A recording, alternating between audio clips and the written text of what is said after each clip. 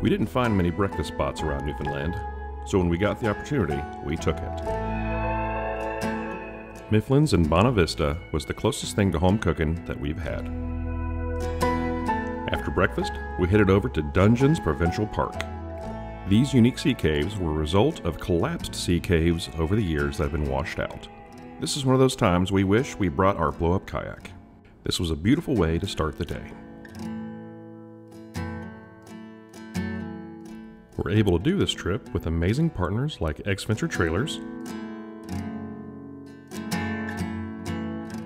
Red Arc Electronics, and supported by Power Tube TV and Rugged Bound Supply Company. Just a quick 5-minute drive found us at John Cable's Cove. This cove has some pretty unique rock features, including a chimney.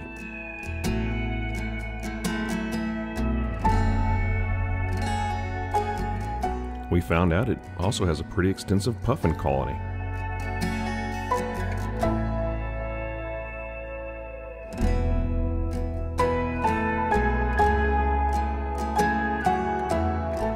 And for the first time out in the bay, we saw a mom with her calf.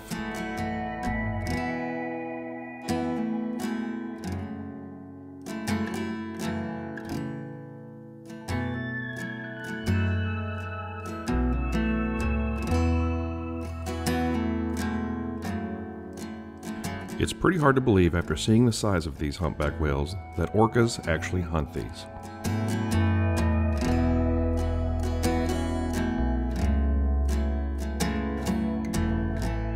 If we had a few extra days, these are the areas that we'd like to have stayed and camped in. While talking with some locals, they told us the best place to see puffin, well, reasonably up close, is in Elliston.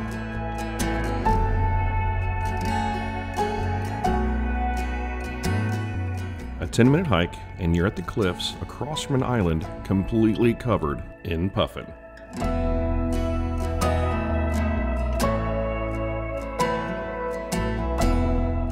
We sat and watched these goofy little birds try to fly for about half an hour. Another place we heard everybody talking about was a small town called Trinity.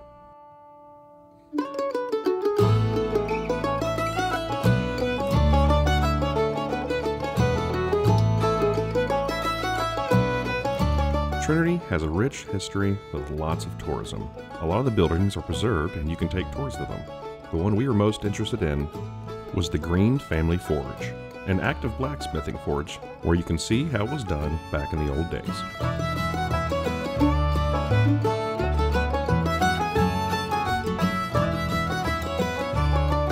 The Green family practiced as blacksmiths in Trinity since before 1750. In 1991, the forge was restored and opened as a museum.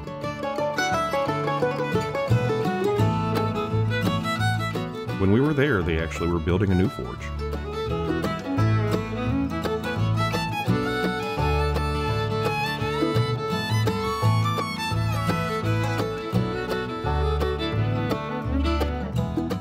We got some demonstrations on how the bellows work, picked up a few hand-forged items, and got on our way.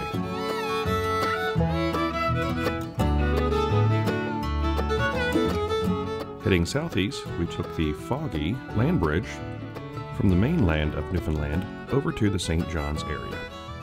Our destination is a uniquely named town of Dildo. Dildo sits on Conception Bay next to the town of Spread Eagle. You can't make these things up. Jimmy Kimmel even erected a dildo sign like the Hollywood sign above the town. Our first stop is Dildo Brewing. This place had a ton of fellow van lifers and other overlanders, and a huge selection of beers.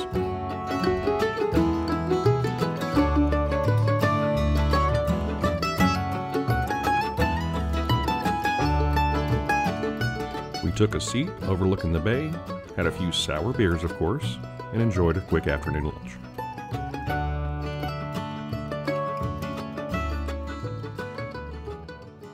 Our camp spot for the night would be northwest of town in a beautiful spot called Anderson Cove.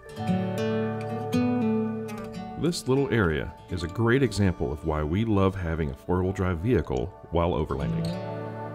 Down the beach, it was pretty packed, full of vans and other campers. This area here, they couldn't get through because they didn't have four-wheel drive or high clearance. So we were able to have this whole end of our beach in the cove to ourselves.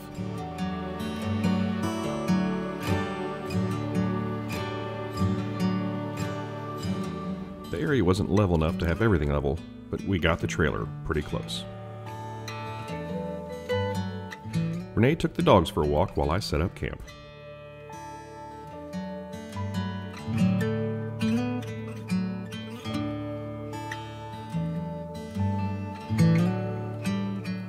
I'm not sure how we keep getting so lucky finding these amazing spots. Shortly after setting up, the wind picked up and it was starting to get chilly off the water. But we put the lava box upwind and all that heat was blasting us.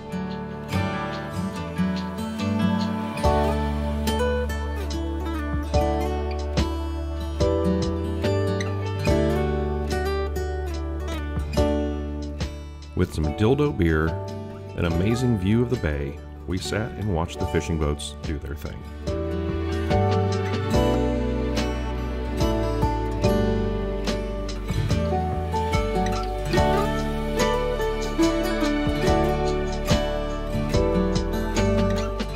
We love the name of this boat.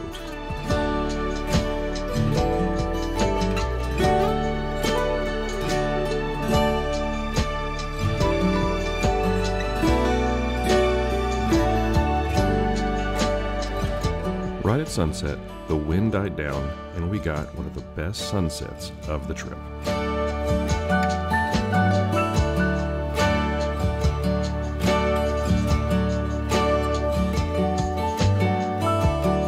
It even seemed like Bivy was contemplating life and how wonderful it is to be here.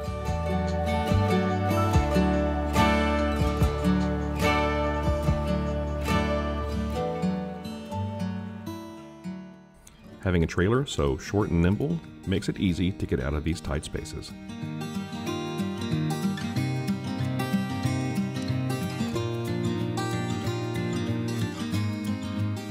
Having a water tank that sits just above our axle on the trailer also helps to keep the bounce down and the center of gravity down lower.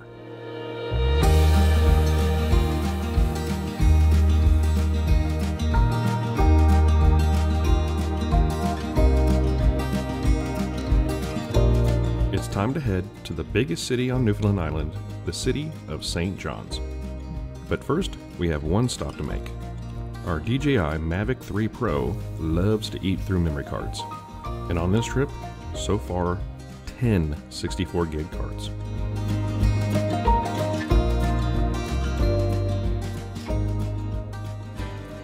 There, you memory hungry jerk.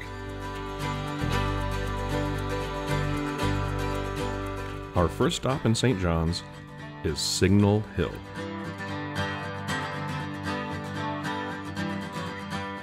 Once you reach the parking lot at the top, there's hiking trails that go all over the coastline and amazing views of St. John City itself. Prominently perched at the very top is the Cabot Tower. In 1901, this tower received the first transatlantic wireless message from the United Kingdom across the ocean. And during the Second World War, this was a lookout for the town sporting some pretty big guns. And if you're lucky enough to get there around noon, this 3-pound Hodgkins gun gets shot off to signal noon to the town.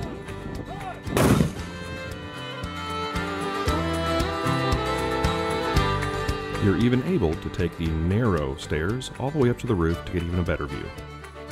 St. John is also the launch site for the rescues that attempted to go find the Titanic sub that went down. Our next stop is one that I've been looking forward to way before we even started this trip. It's a little brewery called Quiddy Viddy Brewing. This is probably the most well-known and visited brewery in Newfoundland. The variety of beers these guys have made over the years is staggering. But there's one beer in particular that I'm excited about. Iceberg beer.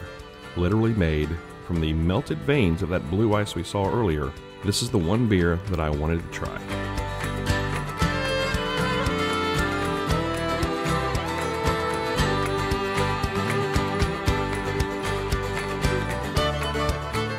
Renee and I got a couple flights, mostly sours of course, and stocked up with just a couple beers to bring back to Kentucky.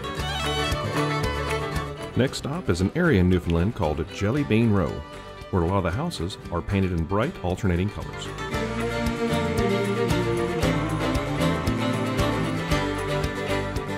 We have one more stop in downtown Newfoundland before we get out of here, and that is to get screeched in. And we've heard there's only one place to do that: Trapper John's. The act of getting screeched in is the most tourisome way to become an official Newfoundlander. And the individual to do that job was named Trapper Bobby. Trapper Bobby is the squirrely bartender who's going to perform this little ritual for us. Listen closely because the accents are thick here. Pay attention closely and follow along on this unique experience on becoming a Newfoundlander. And excuse Trapper Bobby's shaky hands. So guys, welcome to Trapper John's. My name's Trapper Bobby. Guys, it's going to be my honor to make you guys members of Trapper John's in Newfoundland. What's your name? Where you from? What brings you here? Jeremiah, Kentucky, and to do this crap. It's about time. Renee, Kentucky, and to get screeched in. So guys, there's 4 things I'm going to get you all to do. I'm going to get you all to drink something for Newfoundland, eat something for Newfoundland, say something for Newfoundland, and kiss something for Newfoundland. Don't get your hopes up, you're not kissing me, alright? So guys, to get this started, I'm going to ask you a simple question. And you're going to reply with a loud and proud with yes, bye. Are you screechers? Yes, bye. So guys, now I'm going to get you all to enjoy a bit of Newfie steak. Guys, last year, us Newfoundlanders, we managed to consume almost 8 million pounds of this stuff last year. Help yourself. They're the highest consumers of this stuff on the planet. Eat up. You guys got any idea what you're eating? Hot dog. No. Bologna. Yeah. So guys, you all got 1 ounce of Newfoundland screech. I'm going to tell you all a little story where it came from. So it might taste a little bit better by the time you get to drink it. Whatever I say isn't going to make it taste better. So us Newfoundlanders, we used to have a lot of codfish years ago. Jamaica used to have a shitload of rum. So we used to trade our saltfish for it. But back then we used to get the sludge in the bottom of the barrels. Us Newfies, we scraped it off with razor blades and we boiled it up. And that's what we ended up with. So good luck with it. So guys, on the count of 3. Screened it? On the count of 3, guys, down the hatch. 1, 2, 3. So guys, now that I know you can somewhat drink like us, I want to know if you can talk like us. It's only 14 words long. The longest word has 4 letters. I'm only going to say it once, so good luck. Indeed I is me old cock. Indeed I is me old cock. It's me old cock, not my old cock. And long may your big jib draw. And long may your big jib draw. It's close enough. Guys, have you got any idea what you just said? Nope. No idea. Good. Have you got any idea what cock would be referred to in that phrase means? Rooster? It's better than what I thought you were going to say. Have you got any idea what a jib is? Something on a ship? Something on the sailboat? So us Newfoundlanders, we refer to one another as a cock as a good friend. If my buddy walked in that door right now, I'd say, "What are you at, me old cock?" Every Newfoundlander says it still to today. Me old cock means a good friend or an old friend. Jib is a part that holds up a sail on a ship. So basically what we all just said was, wherever you go, wherever you may travel, may you have a good smooth trip, my buddy. Indeed I is me old cock. Indeed I is me buddy. And long may your big jib draw. May you have good sails upon your wind. So guys, I got you to eat something, drink something, say something. Oh, yes. I'm sure you guys all kiss worse. Oh, yeah. Bring it. You got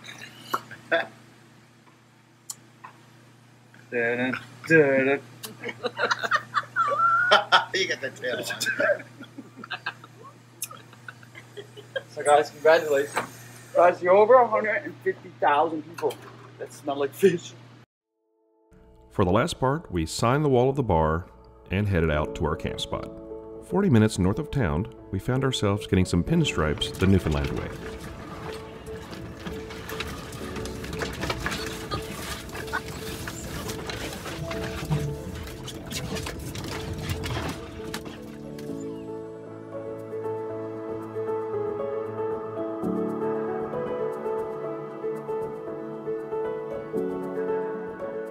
Not caring about pinstripes will also get you to some amazing spots.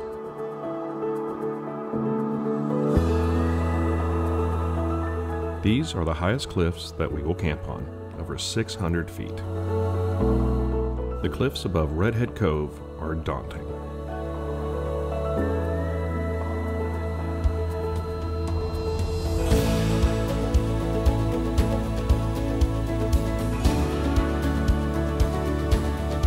The wind being over 45 miles per hour, I put a couple legs down on the awning just for good measures.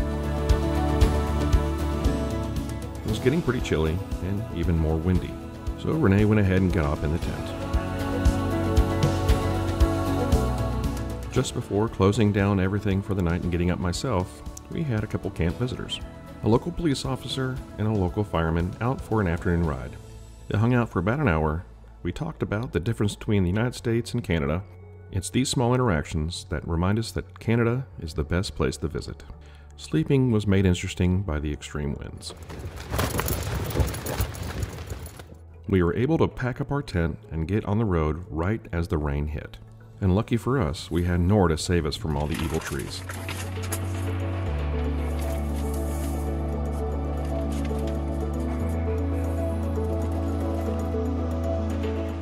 Our first destination of the day is something that we can check off our geographical bucket list. Cape Spear is the easternmost point of Canada and North America. There's an awesome museum documenting the multiple lighthouses that have been erected over the years here.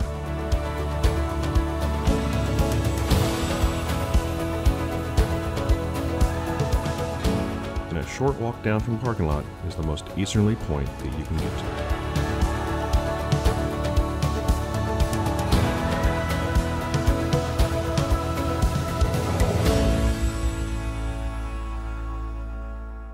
Cape Spear, being a significant geographical location, also was the home of a World War II bunker that housed a couple massive guns that would pop out of the ground and launch a 10-inch mortar 2,400 yards out into the ocean.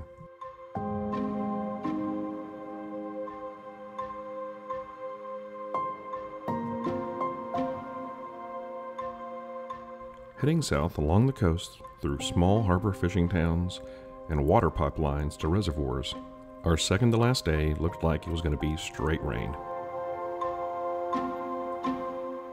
Our next stop was a town called Ferryland.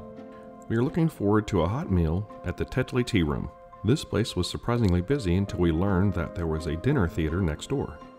So we dried off in a quiet corner with a hot meal. During our meal, the rain finally subsided, revealing a foggy, mysterious coastline, full of jagged rocks covered in seagulls.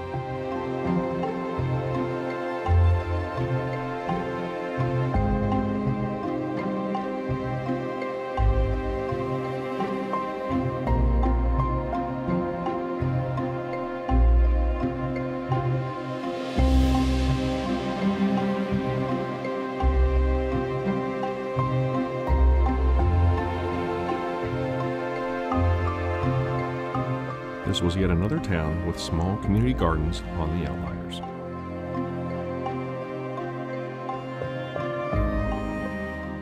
To our relief, the further south we went, the clearer the skies got. We had now entered a very unique area of Newfoundland, the South Avalon-Burin Oceanic Barrens. Our first stop in the Barrens is the Chance Cove Provincial Park. This park has one road in and one road out. And at the end of it, a campground next to a berm, and on the other side of the berm is a view of the bay with a bunch of tiny little heads popping out. There were 20 or 30 seals there going after capelin that had schooled against the coast so tightly they were washing up on shore.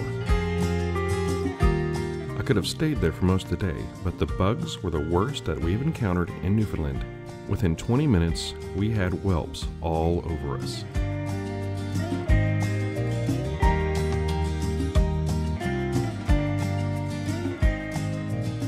As we head to our last camp spot on this trip in Newfoundland, we see an unrecognizable sight, our first look at a churning Atlantic.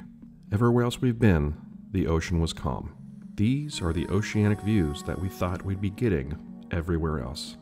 The deep blue ocean that we've been seeing for weeks returned to turquoise against the flat-layered rock and sea caves.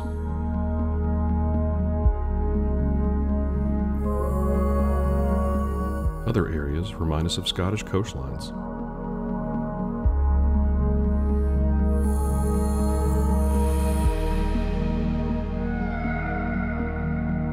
Barrens are an understatement. There are no trees to be found anywhere.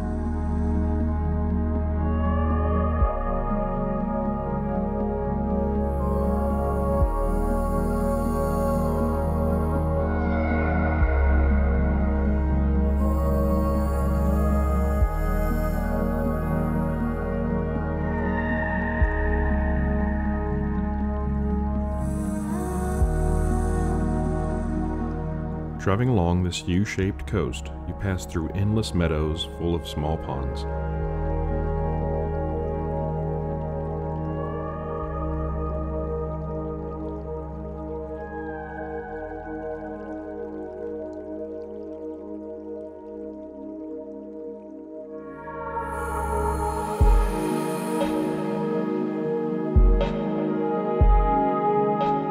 There was also a unique scene where the fog seemed to just hang right off the shoreline.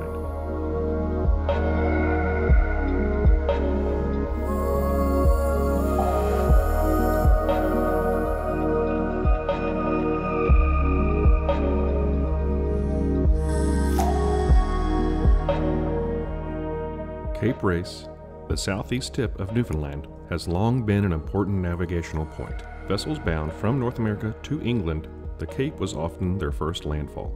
This is also where the first Titanic Mayday was received.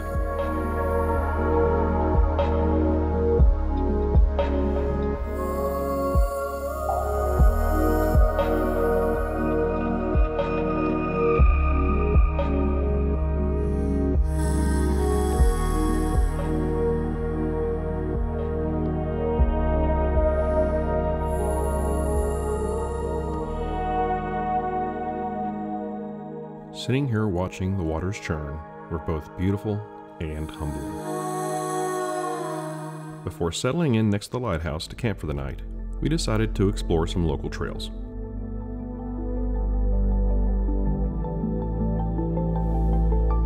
We couldn't have found a better place to do some trail running than among these windswept grass plains that seemingly fall off into the Atlantic.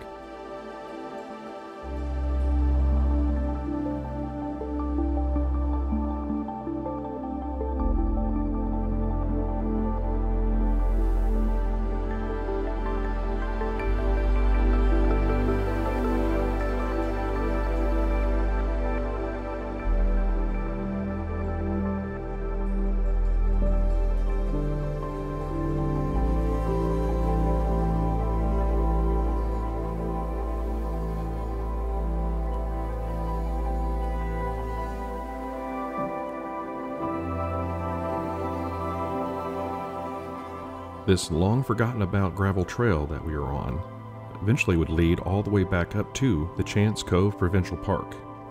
But being alone, it wouldn't be a smart choice to attempt it. We can't help but look in the distance and wonder what kind of an adventure it would be to try to get all the way up it. For now, we'll have to be satisfied with blue water coves and small dark tannin streams flowing into the ocean.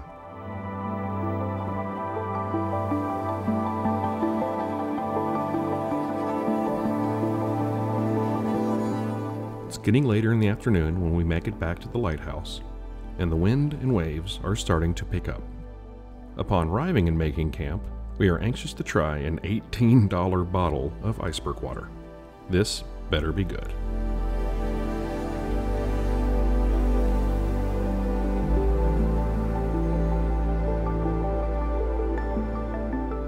Having checked the weather earlier, it was supposed to be clear the whole night. But 30 minutes after setting up camp, one of the thickest fogs we have ever seen blocked out the sun.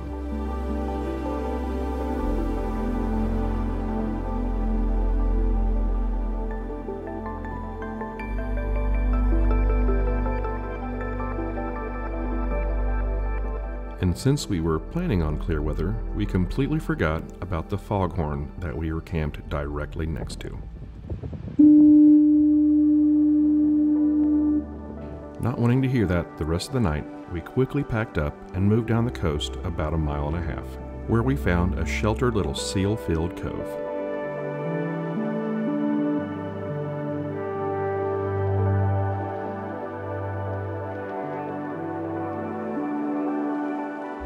This place was straight out of The Hobbit.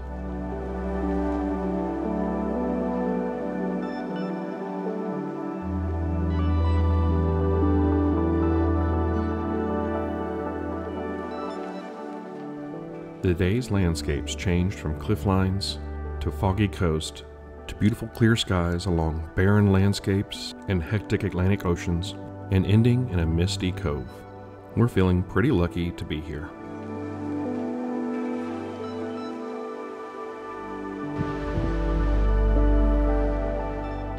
It's morning on our last day.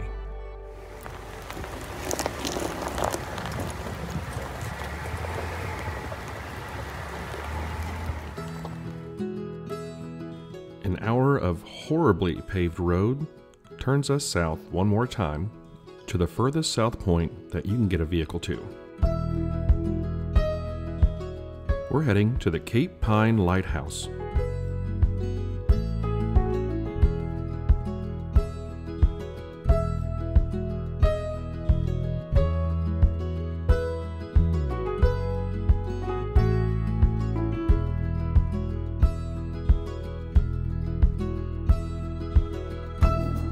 Most lighthouses around Newfoundland have been automated, which means the homes around them were sold off to private landowners. So upon arriving at this house, we were greeted by a family just hanging out for a few weeks there. And in true Canadian fashion, they invited us up for coffee. When we say that everybody that we meet in Canada are nice, we aren't exaggerating. Every encounter is like a faith in humanity restored situation.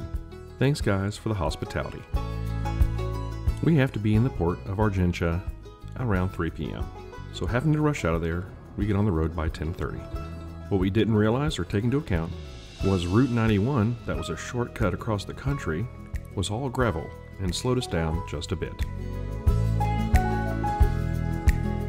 Our last stop before getting on the ferry was Castle Hill. The fort more consists of the remains of a fort that the British and French left behind.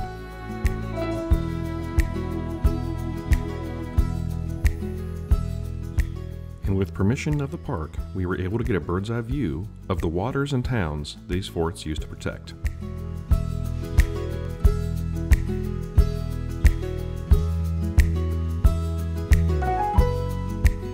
Oh, what it would be like to lob a cannonball out into the ocean.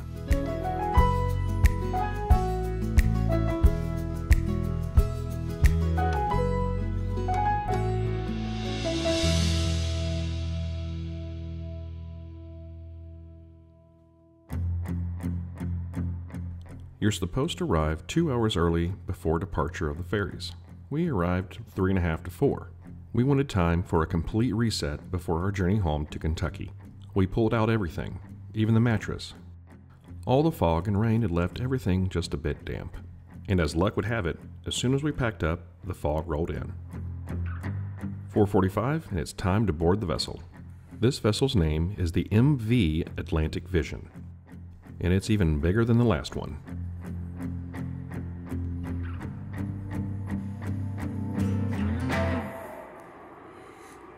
This time, we were lucky to catch the elevator, so we didn't have to carry the pups up 8 flights of stairs. We booked these overnight, so we are always traveling even when we're sleeping. No time wasted on these trips. The cabins did cost a pretty good amount, but they're completely worth getting a full night's rest. This Atlantic crossing is also 17 hours long, and also so happens to be our anniversary. So, we leave the dogs in the room and head out to the nicest restaurant on the boat to have an anniversary dinner. It's steak and potato for us.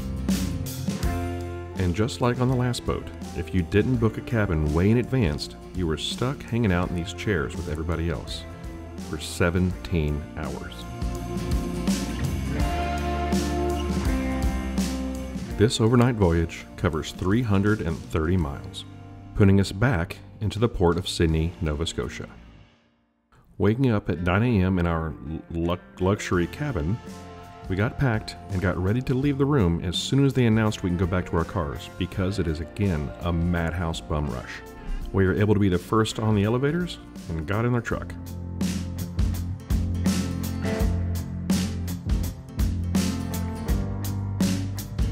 Goodbye and thank you, Newfoundland. We had previously aired down to 26 psi at the turnoff to Bay of Fundy, so before hitting the highway, we aired back up.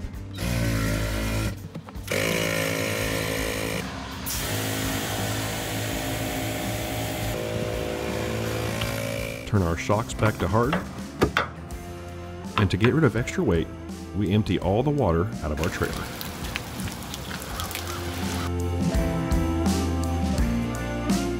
It's an 8-hour drive to the US border, crossing through Nova Scotia and New Brunswick, Canada.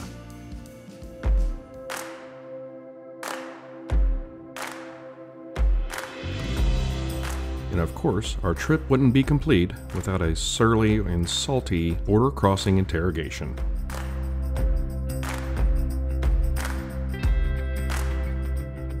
And one last lobster roll.